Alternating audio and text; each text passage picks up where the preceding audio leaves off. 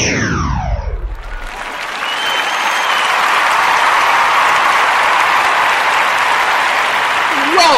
to a special edition of Two-Track Tombstone with me, Jay Tombstone. Tonight, I am presenting the award for the two greatest voices that I've personally heard in person. That's right. You know, I love to go see the divas. I love the big name divas, and I love to, I have a list. I wish I could, just have this whole list. It would take me a while to actually sit down and count, write up every big name diva that I've seen. But, and these are the two greatest voices that I've personally seen in my life. And, of course, the first one, there's no question. The first award for the greatest voice I've heard in person is the Queen of Soul, Aretha Franklin. And the song I'm going to play is Chain of Fools, unedited version. I was like, what did Aretha say that they had to edit out?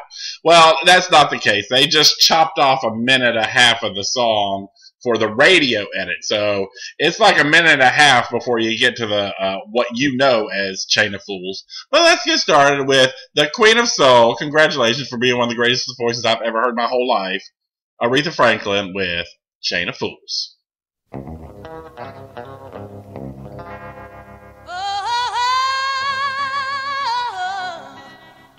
That's a sound of a worried man. Ha ha, ha ha, ha ha.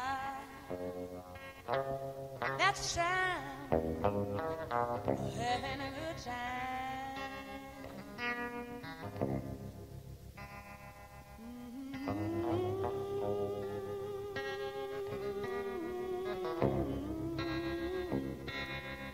That's a sound of pain. Chain, chain, chain.